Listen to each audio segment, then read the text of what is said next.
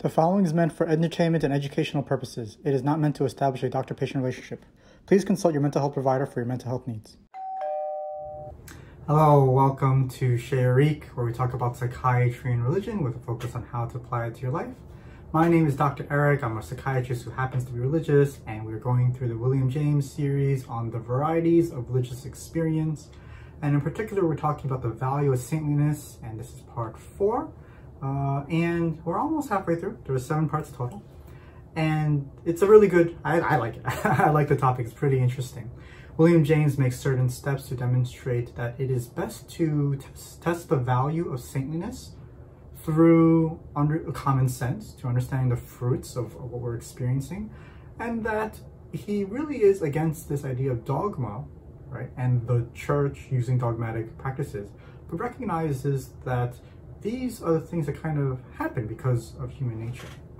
In particular, now we're in the place where he wants to talk about individual fruits that we see that can really go awry, causing the church to do very, very bad things that isn't the source of the original, truly good, pure experience that the church was founded on, the mystic that the church was founded on. So in particular, today we'll be talking about devoutness, but next time we'll be talking about purity, tenderness, and charity. Okay. So William James, let's recap a little bit. William James recognizes that the fruits of religion can be corrupted by human processes, and therefore common sense must guide the way. And problems can arise when there's too much of an extreme in one area. So the saints, when they're spiritually strong, and he points this out a lot. He says the saints can be spiritually strong, but then they could potentially be deficient intellectually. And that this spiritual excitement can take on pathological forms when other interests are too few, and then the intellect is too narrow. It's just too focused on one particular thing. And again, we see this in devoutness, purity, chastity, and asceticism. So William James goes through this in detail, of course. And the first thing we'll be talking about is devoutness. Devoutness, when imbalanced, leads to fanaticism. And I think we're familiar with this idea of religious fanatics. It is loyalty to an extreme. And he describes it as that the fanaticism idealizes the devotion itself. And its immediate consequence is that there's jealousy over the God's honor.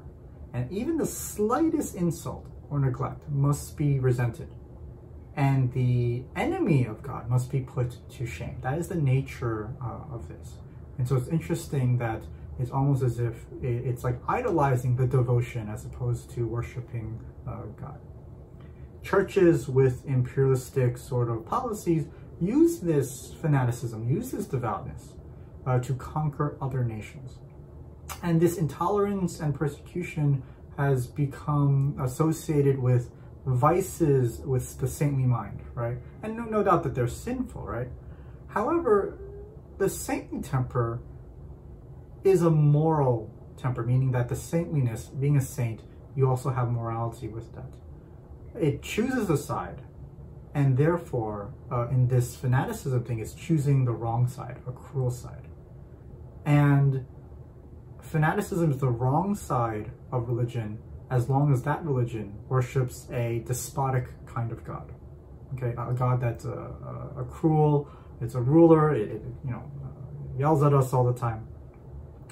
And once the God is intent, if this God is wants honor and glory, right? If this God is less intent on honor and glory and conquering, then this fanaticism is no longer a danger. It's just a thing, right? It's just something that people kind of love and worship. If God is focused on love and kindness, that's better. Fanaticism is often found when someone is, he said, masterful and aggressive. And he contrasts this with the saint who is gentle, and let's get back to it, the intellect is weak. All right, and he cites Margaret Mary, I'm saying this right, Alaque, Saint Gertrude, and Saint Teresa. And he pointed out that they were very, very spiritual, but they weren't known to be very intelligent.